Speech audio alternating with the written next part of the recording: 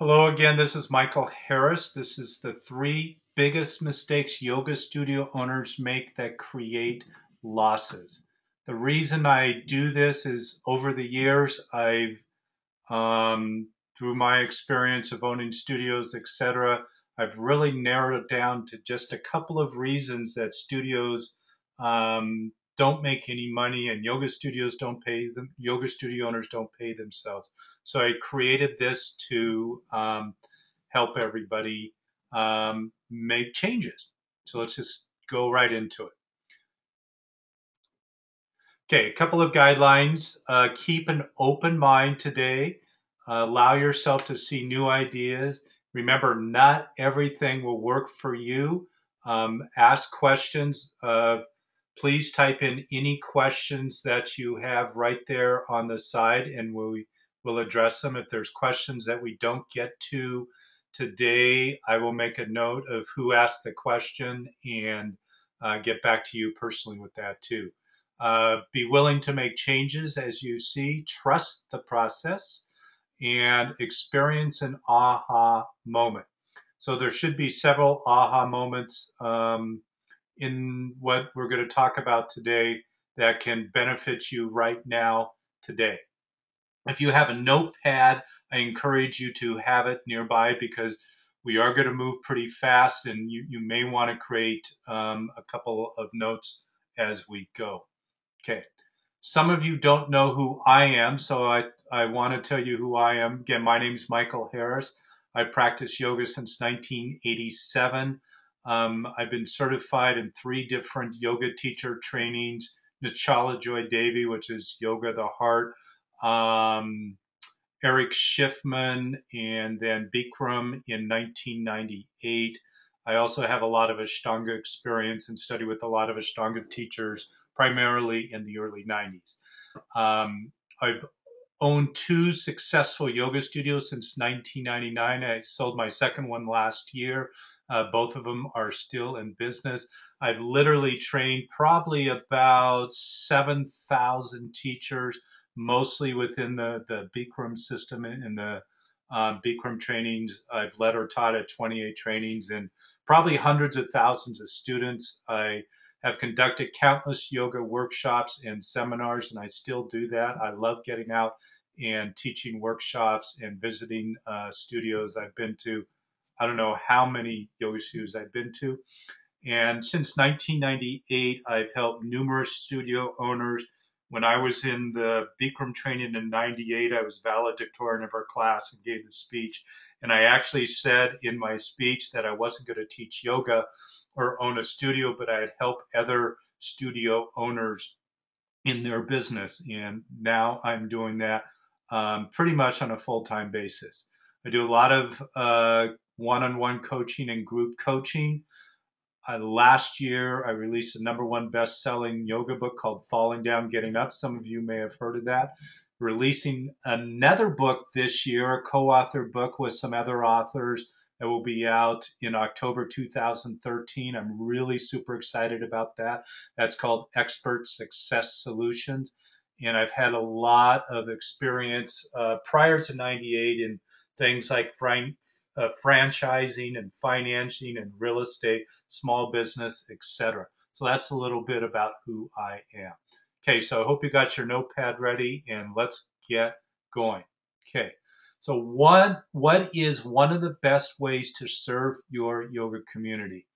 And that's to create a healthy, vibrant, profitable yoga studio. A busy studio, like this picture suggests, is much better than a empty studio. One of the ways that we can tell how well we're serving our community is how much money we're bringing the door and how much our profits are.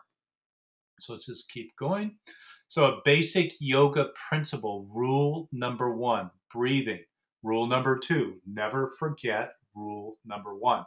Obviously, when we're in asana, if we're not breathing, we're going to have some problems. Yeah, there's maybe an exception or two in some postures, but we got to keep breathing not only in yoga, but in life too.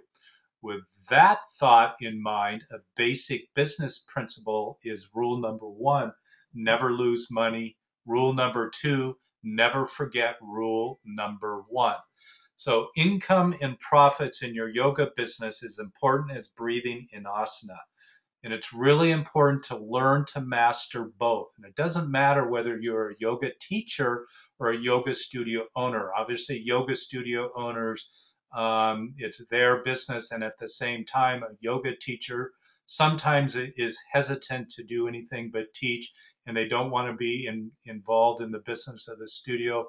And in my experience, that's generally a mistake, with some exception, but that's generally a mistake. And the more that a teacher can learn about the business of yoga, it's likely that the studio and where they work is going to do better, and it's likely that that teacher will also create more income. In the past, I've actually paid as much as $3,000 a month in bonus to teachers. So teachers, once they know about the business, can make a lot of money too. Okay. So let's talk about vital drivers. We already talked about the vitalness of breath in yoga asana and profits in your studio. So what is vital? In the studio, sometimes we forget what is vital, and we deal with things that really aren't that important. So what is vital? Let's do a little comparison here. Hands. Are hands vital? Well, yeah, you'd say hands are vital. We need it to write, we need it to eat, we need it to brush teeth. But if you're missing a hand, you still have another hand. Even if you're missing both hands, you can probably still find a way, or prosthesis, or different things to be able to eat. What about the heart? Well, obviously, the heart is extremely vital. If your heart goes out, you go out, and the breathing won't matter because your heart won't be beating. So you could say that your heart is more important than your hands. Kidneys. Well, you got two kidneys. If you gave one, and often people give one away to somebody else, you're still going to be okay and live. But if you stop breathing, your kidneys aren't going to matter at all. So just a couple of ideas in the studio. What is more important, cash flow or profits? And certainly any time along the way here, if you want to type a question into the side or a comment, please do. I mean, if you think cash flow or profits is more important, go ahead and put what you think is more important in there. It's not the same for everybody, I will tell you that. New students or retention, what's more important? That's kind of a tough one. Smelly room or clean towels. A lot of yoga studios have smelly rooms, or clean towels. What's more important? Employees or contractors? It could depend upon your business setup, whatever it is, but one could be more important. A hot room, if you have a hot room in your yoga studio, such as a Bikram studio, or more students, what's more important? Is it more important that your temperature is exactly 110 degrees, or is it more important that you have 30 people in class versus 12 people in class? So sometimes, again, we get caught up in things that maybe aren't quite as important. So you can maybe take a look at what's really vital to you, and then spend the time on what really makes sense and what will really help your particular business thrive. So let's get into the mistakes. Mistake number 3, and then we'll get to mistake number 1, and then I'm also going to show you some ideas that you can use to specifically make money. So mistake number 3. I see this all the time. Again, I don't know how many studios I've been into, how many studio owners I've coached over the years, countless. One of the number one, or it's not one of the number one, it's one of the top 3. The third biggest mistake is lack of clear plan for profits. They don't sit down and they don't really have any idea how they're going to make profits. They just think that they're going to open up the door and they're going to come. Well, that doesn't work anymore in this business. We have to open up the door and tell people to come. So it's a little bit different. We'll get into telling people to come as well. So there's 3 types of planners.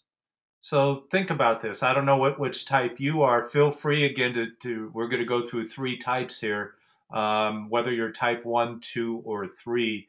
And I know that I've gone through all this myself. Everything that I'm talking about are all things that I've done and mistakes that I've learned from. So, three types of planners. Number one, those that have a fuzzy idea of what they want and then create fuzzy plans and get fuzzy results. I don't know how many of you are like that, but it's really easy to kind of go, oh, I want to have this. And then you kind of have a fuzzy plan about what that is, but you never really do anything about it and it's just all fuzzy. So, number two, those that have a great idea of what they want and then create the fuzzy plans and get some results. So they might really have this great idea of what they want and they're really motivated and they kind of have a vague idea, a fuzzy kind of plan to get there and they get some results and it's okay, but it's not really the results that they really want to have. And number three, those that know exactly what they want then create specific plans to get what they want and succeed at it. So those that are able to know exactly what they want and they create those plans um, are going to be able to get the results they want. We'll talk more about goals here as well. So how do you do that? Write a yearly sales plan, write a monthly plan. There's so many studios that I know that don't even have a yearly sales plan or a monthly plan. It's just a vague idea of what they think that they want to make next month. They have to implement the plan, create profits. I'm a huge proponent, as I mentioned earlier, about sharing profits with employees and rewarding all employees. So here is an example of a monthly sales plan that I've used that's really great. So the first under month is just month, September, total sales, $30,000. Net profit, $6,000. Intro, how many you're going to sell, what the price is. This is your breakdown of what you're going to sell and how you're going to get to that monthly sales plan. I differentiate a little bit between plan and goals. We have to create goals to reach our plan, but I'm just going to give a brief analogy here. If you're laying in a hospital bed and you need gallbladder surgery, and a surgeon comes in, one surgeon comes in and he says, you know, I have this goal today of going in and taking out your gallbladder, and I think everything will be okay. Well, that sounds kind of fuzzy. I know I would rather have a surgeon that comes in and says, okay, your gallbladder needs to be removed. This is what we're going to do. We're going to cut a half-inch incision right here. It's going to end up, you're going to have 10 stitches, but we're going to open this up. We're going to go in. We're going to cut this gallbladder off. We're going to take it out. We're going to give you some internal stitches. We're going to stitch up the outside, and then we'll be done, and you'll be out of the hospital in a day or two. To me, that's the difference between a plan and a goal. You can see here at the bottom two percentage of profits that I bonus to staff, percentage of profits that I bonus to self, number of classes I teach, number of classes others teach. So I think right here is a great place to write down how many classes you're going to teach and as well as others. Each month it might vary a little bit, but be real clear about that. And how many days off. If you're not taking days off, you're not taking any time. You know, they say even God rested on the seventh day, and if God can do it, we can do it too. So find a day that you can take off every week, at least one. I know sometimes yoga studio owners think that they're taking a day off on Sunday and they go in and practice at the studio, but that's not a day off. An actual day off away from the business. So this is a great sales plan. I don't know whether some of you jotted this down or not. And there's a question here. Again, Patty, we will get to this question. The question is it good to sell 1 year unlimited yoga? And what do you think about month-to-month EFT? So that's auto pays. So we will address that question. Mistake number 2, lack of clear and detailed retention plan. A lot of studios, they have no retention plan. It's nothing written out about how they're going to retain students. Again, it's kind of vague and kind of fuzzy. And this is one of the really one of the big ones, you know, and they just kind of vaguely talk. They don't really know what to say at the front desk. They don't know how to integrate newsletters and the importance of newsletters. They don't know how to ask for referrals. They don't know how to stay in contact uh, with the students. So this will create low attendance and lack of cash flow, pretty straight up. And then oftentimes I see studio owners go into panic mode because they're not getting enough people coming into the door. So one of the first things they think they need to do is to slash prices. They might even cut classes. They think expenses. I got to cut this expense. I got to cut that expense. They think they need to cut pay. Oftentimes studio owners, I know studio owners that haven't paid themselves in months and some for even several years. That is a nonprofit business, and it's not a very healthy way to run a business or a yoga studio. Then they go out and they start borrowing money, and then the whole panic mode starts all over again. So that's no good. So retention plan. One of the things that's really super important in any marketing that is done is lead everything with benefits and value. And again, I'm going to show you an example here in a minute about the difference between leading with benefits and value and leading with money. So it's always super important to lead everything with benefits, instill in the marketing and in the students and in the people that are reading your marketing that there's value, and benefits, health benefits, stress, whatever it is. The number one yoga studio is a woman in her mid 30s making $50,000 a year that's coming to yoga for stress. So how do you market to somebody like that for the benefits of reducing that stress? Establish credibility. So establishing your credibility, your studio's credibility is really super important. There's many different ways to do that. Create a sales guide. Again, most yoga studios don't have any type of sales guide. They may have instructions to teach class, to teach postures. In the case of the Bikram studios, there's a dialogue that said pretty much word for word. So why not have a create that same type of system at the front desk that everybody's on the same page with? The retention plan. The average studio does about 20% retention, about 1 out of 5 people. I've seen it as low as 9 or 10%. But if you could double your retention to 40%, that would be huge. And part of that is the way that we lead with our marketing. Send monthly newsletters. If people don't buy the first time, that doesn't mean that they're not going to buy. So those monthly newsletters are going to those people that have come into your yoga studio that may not have come back after the intro, but then they keep getting the newsletters. Have frequent events. I'm a huge proponent of frequent events, and you can do it where it costs little or no money as well. The mission that I have had posted at my yoga studios was Teach with Love. I actually had a sign in the teacher area that said that. We talked a lot about that, about what it meant to teach with love. And celebrate your students. There's different ways of doing that. Um, Student of the month is an example on how to celebrate your students, but there's really a really good system to do that that really gets out there and many people see it as well. And why not from time to time a student that has a particular um, change, a huge value that they've received. Maybe all their back pain went away. Maybe they healed their knee, whatever.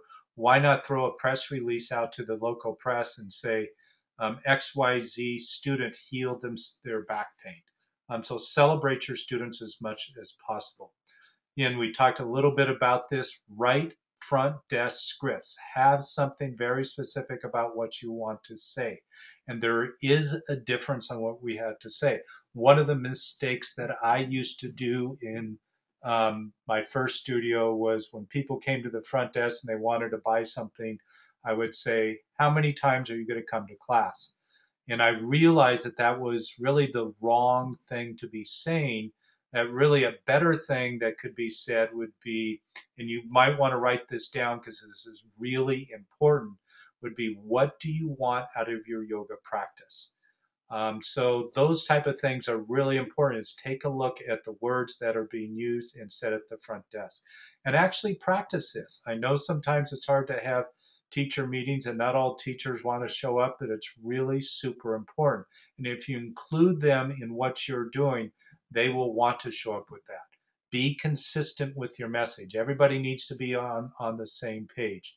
Have a core product. My opinion and my experience is that AutoPay should be the core product. And this comes back to the front desk scripts. If somebody comes in, they have a bum knee or a back, or they want to lose weight, almost regardless of what it is, when what do you want out of your yoga practice? Somebody says, well, I'd like to get over my back pain. Well, really, the way to do that, you need to come at least 3 to 5 times a week, which is true. You need to do that. And then they go, oh, great, that's what I want to do. Okay, well, then it's best if you do the auto pay $99 a month or whatever the price is. Um, and that's what most people do. Students love that. So instead of leading with the price, how much the price is, lead with the value and the benefits and direct them to what can serve them best. And obviously, someone with back pain or shoulder pain or whatever it is, they're going to get served best by coming at least 3 to 5 times a week. Minimal packages. If you took a look at the monthly sales plan, you saw that it had minimal packages. Intro, drop in, 1 month, 20 class, auto pay, and yearly. That's it. Lots of studios have 5, 10, 20, 40, 80 class packages. I'm not a big fan of that. There's too many choices. And if you're leading people into the auto pay, because that is really what serves them, um, then having, like, say, a 3 month or a 6 month doesn't make sense if you set up your auto pay correctly. So let's go and we'll answer more of your question as well here, Patty, too. Remember, just because somebody doesn't buy the first time doesn't mean that they will never buy. I mean, how many times have you walked into the store and you didn't buy anything, but the fifth time in the store you actually bought something? And it's the same with the yoga studio. Just because somebody comes in on their intro doesn't mean that they're not going to come back again.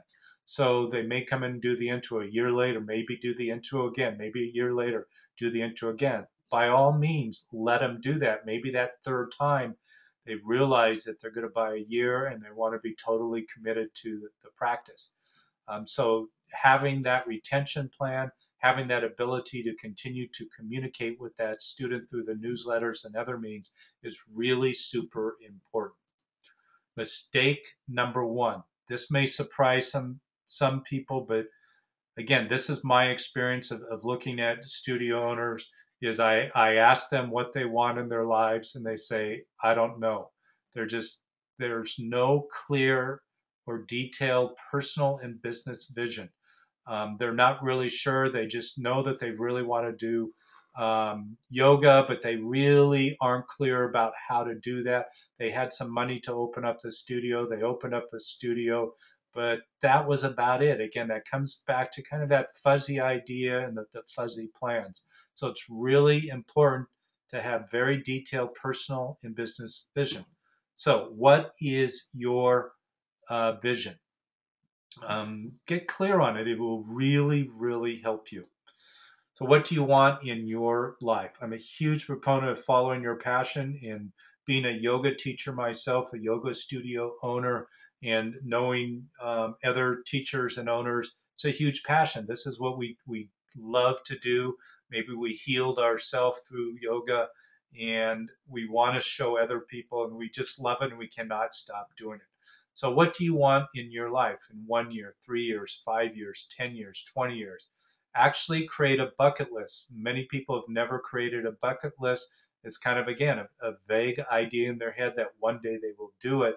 Well, one day is not today, so I'd encourage to actually sit down and start your bucket list today. And just, like I said, write it all down. So I'm a proponent of vision boards, and so create a vision for your personal life. Write it out. Create a vision board. Display it. Put it someplace you see it all the time. There's so many people that I know that have done this type of activity, and then they find, oh my God, that's happening. I have that jacket. I have that car. I'm doing this. So it's really super important to do this just on a personal level for yourself. Remember that, you know, don't really let the business own you. The you should be able to own the business. So instead of the business, you being a slave to the business should run based on what your vision and what your preferred lifestyle is. I'm also a huge proponent to create a separate vision for your yoga business. And I would even encourage you to consider having a vision party with the students and have a party, have dessert, have tea there available. Ask people to cut out different um, little pictures or whatever, and maybe they're creating a vision not only for themselves, but you also create a vision for your yoga studio, and you put the vision board up on display. And again, this is something that you can promote through Facebook. You can have it on your newsletters, and it keeps it out there. It keeps you in front of people. It gives people the idea that you care about them and your yoga studio, and you do. So this is one of the ways to help express that. So let's just go over the three biggest mistakes again. Number three, lack of clear plan for profits. Number two, lack of clear and detailed retention plan. And number one, lack of clear and detailed personal and business vision. So I would consider, or I would invite you to consider each one of these. Take a look at what is true for you and how clear you really are on these things. So it's really that lack of clarity. Okay, so let's talk a little bit now about some specific ideas and specific ways people lose money. Studios, they will have a summer sale on low price packages. What I mean by that is even a 20 class card. Maybe they have a 20 class card for 200 and they sell it for $100. I mean, just crazy. Or they sell 3 months for only 199. They think it's the only way to keep people coming into the studio, or the reduced classes. What you're actually doing when you reduce the prices, you're actually reducing the value and benefits that people perceive in what you're selling. So you should never really reduce that value. So you got to be very, very careful when you do sales, which we'll talk about in a minute, about how you approach that. So in this case, for $190 for 3 months, you have to sell 50 packages for $9,950. That's not very much. For most studios, that's maybe part of the expenses. I mean, it's a real low expense studio. If your expenses are only 10 grand, most are probably going to be in the 16 to 22,000 range, some more depending upon rent. And again, where do you find 50 students to buy this package? So why offer a low price package? I see people doing 10 class cards for ridiculous amounts. So there's minimal student commitment, minimal student attendance. And one thing that's not here is it reduces the perceived value of what you are offering. So here's a couple examples. 10 classes at $49. They're offering $120 worth of 10 yoga classes for only $49.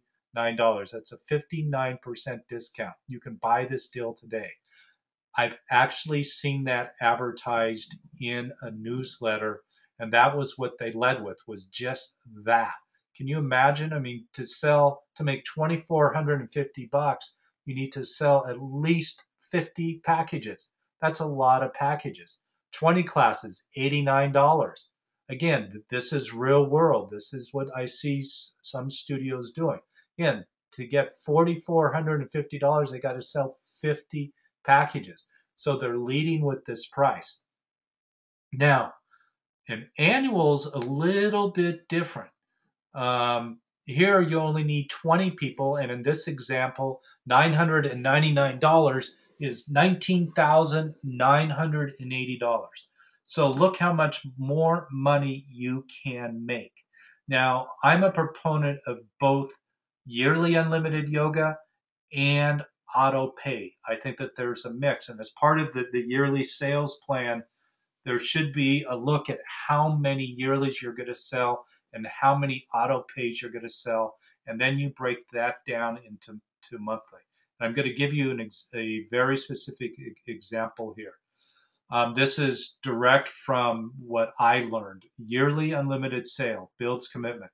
In August 2007, I lost $4,176. In August 2008, I made $7,476.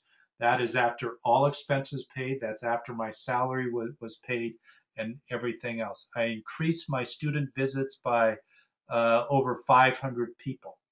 Now, the way that I did this, I had a normal yearly normal yearly on my price list at 1,097, knowing I would never sell it for that price. So August 1st through 10th, I had a single payment $927, and I led with commit to yourself on all levels of your health. Talked a little bit about that. Then I got into the price. Then you make a plan to sell 20. So if you sell 20, again, it's $18,540. And then the following year, I had a sale in July, not in August, but in July for that, made the goal, sold 20 of them. So I picked up 20 new people in July, and in August, from the previous year's buyers, they all bought again too. So this perception and this idea that, oh, I'm going to lose money in the summer, um, people are not going to come to the studio, etc. This is right here in Bend, Oregon, one of the premier recreation areas in the country, and people hike, bike, ski, kayak, you name it. But what we did, we attached the value and the importance of the yoga and actually increased the business. So if you think that you have this idea that you cannot make money in the summer, I would invite you to reconsider that. And so rather than focusing on how many people you can bring in January, which is important, don't misunderstand me, but also focus on the idea that yes, you can make money in the summer. And once you start making money in the summer, you can start to make profits every single month. I actually was able to, with my cash flow, is when I broke it down in quarter every 3 months, when I broke it down, there was only a $3,000 to $5,000 difference between each quarter, January through March, April through June, July through September, October through December. So each one of those, so they were really even cash flow. So I didn't have $60,000 cash flow in January and $7,000 cash flow in August. It was all balanced out. So it can be done if you know how to do it. So let's keep going. Okay, mention about the goals and how important this is and how this relates to vision. So those that achieve their goals, 80 to 90% write down their goals, create the action plan, share with a friend, and send a weekly progress report. So this isn't my statistic. This is actual survey statistics, university level studies, Harvard studies that show this. So if you actually write it down, and that goes back even to the monthly sales plan that we looked at, that will help you do that. But even before that is the vision plans. Okay, so here's some ideas. Create your profitable yoga business. I got this great little picture. I loved it, so I put it up. My purpose is to use my charisma and creativity to entertain and inspire others to raise their vibration and live joyfully. I just love that. What an incredible thought and idea. And wouldn't that be wonderful? Something like that posted in your yoga studio. So create a personal vision, create a business vision, and create a profit plan. Those things together will help you. Okay, so I want to explain to you why I'm offering um, these webinars that I do from time to time for no charge. And it's really, I'm offering this because I'm really committed to the yoga studios, and I really have found that not only as a yoga teacher, but I can help more yoga studios build their business, and then that means more people will be doing yoga. And I ask you that if you find value in the help that I offer here on my webinars, that you take a look at my coaching and what I'm doing. So I'm looking right now for 15 committed teachers and studio owners that want to serve their yoga community by creating a healthy, vibrant, profitable yoga business. My next session, with my next series, my first session starts next Tuesday at that time, and we're going to really jump in and really focus on creating your vision and spend some time doing that. This is a group webinar type system. We have open phone lines, so there's lots of interaction. And what I find that has happened in these particular sessions, we have everybody from somebody that's ready to open up a yoga studio to somebody that's maybe been open for 10 or 12 years. So in many ways, we could call it a mastermind too, because there's a lot of interaction, there's a lot of connection, and there's a lot of ability and insight that people have that they can share with each other. Okay. So the Yoga Business Expert Core Essentials is the profit system for studio and teachers that want to do what they love and be paid well to do it. Here is the URL. We'll go there in a minute. I want to show it to you, and I would invite you to consider it if it makes sense to you, and if it doesn't, that's okay too. But write down this special code, Yoga 200, and I'll tell you about that in just a moment. So let's go over there right now. And okay, so if you haven't seen my website, the yogabusinessexpert.com, and under the coaching page is the Yoga Business Expert Core Essentials. So what this is, it's a complete program that I've developed over the years. I have so much content. We have a membership website as well as online webinar. And what we do, we really show you step by step exactly how to operate a yoga studio for profit. We get down to the nitty gritty. We do precisely every step along the way. So if you're ready to take massive action, if you're ready to maybe create profits in your studio, or you're ready to open up a yoga studio, this thing or this program will really help you. We have lots of video training, live webinar sessions. There's hundreds and hundreds of pages of downloadable swipe files, business plans, marketing plans, newsletter copy. What I do with the Bikram studios. If you're a Bikram studio and you want newsletter copy, I have all the copy for all the postures that you can um, inject into your personal newsletter. You just need to throw the picture in, but all the copies already written. I have sales scripts. We talked about the sales scripts and the importance of those at the front desk. I have actual sales scripts that you can use as well. And then there's also one-on-one coaching. So I just walk through this briefly. Um, Here are some of the steps, the really powerful steps that are part of the program: creating your vision, business plans, marketing that rocks, your plan of action, newsletters, etc. So I've broken it into two: Core Essentials 1 and Core Essentials 2. And then in Core Essentials 2, we really take it to the next level. And I really get into some media training that's real scary for some people, but how you can go to the local media and really become the local expert, the go-to expert. This helps in so many different ways. It builds your credibility, and you have to do less paid advertising. I'm not a huge fan of a lot of paid advertising. So this is a way to really become the local go-to expert. And then you even put that on the website as seen on local, whatever the show is. And there's lots of, I actually give you scripts as well to use for that, and scripts on how to actually talk to the media and how to propose um, segments for TV, etc. Teaching with excellence. One of the things I really love to do is get into teaching. Um, Other than, at least in the Bikram community, I was the first person other than Bikram to teach posture clinic in the trainings in 1998.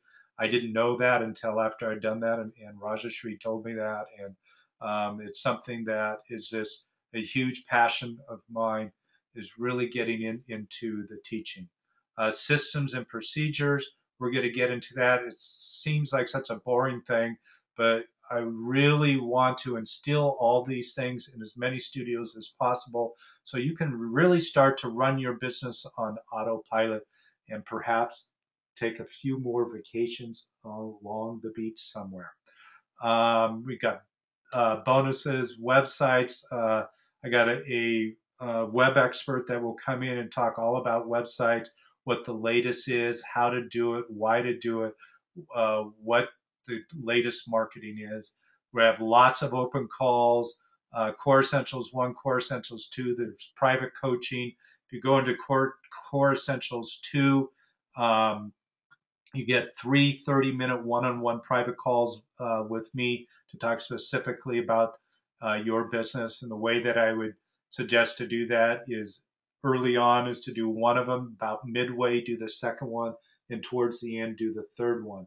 And what all this is designed to do, again, is to give you a plan of action to take massive action to create profits in your studio. You can come back and look at this. This is the whole schedule of the live webinars. But don't worry if you miss a live webinar, everything is recorded for review and replay, and all of this gets posted for you to see in a private area just for you. So my mission in doing this is to increase your profits before you are even halfway through. And I have several examples of that. I had an Australian studio owner last time. In 72 hours of starting the program, he increased his sales nearly $30,000. And Eva, here's a recommendation from her. So there's a couple of catches. Number one, you're a certified yoga teacher. And number two, you are ready to take massive action to create profits teaching yoga. I just have a huge passion about this, and I really want to work with people that are just ready to jump right in and go for it. Here, all the pricing, all the buying information, so that the difference between 1 and 2. So this is the pricing for everything. And remember the code, the Yoga 200. So that applies to Core Essentials 2. So the single payment wouldn't be $11.95, it'd be $9.95, and you just enter it, and it's all taken care of. And all that's here. So I encourage you to come back. And I want to tell you something too. Is this? I really believe in giving lots of value and lots of benefit to you. And if for any reason it doesn't work out for you, I offer a 100% 1 year money back guarantee. I mean, I'm that committed to you and to your success, and knowing that this will work. And again, one aha moment can change everything. So let's go back to, oops, where are we? There we are. Okay, let's go back to this. And uh, if any of you have any questions, if you'd like to go ahead and type it in on the side there. And we got a few minutes. We went a little bit longer today than 30 minutes, but we got through everything. Please, please, please feel free to email me, call me. My email, it's not posted up here, is michael@yogabusinessexpert.com. Or you can also call me as well, 541-633-7210, 541-633-7210. So I hope you found value in today's presentation. if you're ready to take some massive action and want to jump in, I'd love for you to join me on our next session starting next Tuesday. Again, we're just going to jump in, help you create massive value for your studio, to help you create profit, to help you increase the value of your studio for one day you might even want to sell it. So I hope you can join us. Um, Again, feel free to contact me. I'm open for any questions, comments, ideas, and I'm just ready to get started. Oh, okay. Something else came in here. Love it, Michael. You're the bomb. Thanks, dude. I appreciate it. And I will talk to you soon. I haven't told you yet, but I'm actually going to be up in Canada in a couple of weeks. So I will catch up with you. Um, okay. Have a wonderful day, everybody. And again, please feel free to contact me and we'll talk soon. Talk to you later.